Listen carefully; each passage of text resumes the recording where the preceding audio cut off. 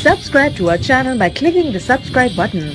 Click the bell button and enjoy the latest uploads from our channel. It's the little things that matter isn't just a wise saying. According to a new study, that's exactly what it takes to be in love.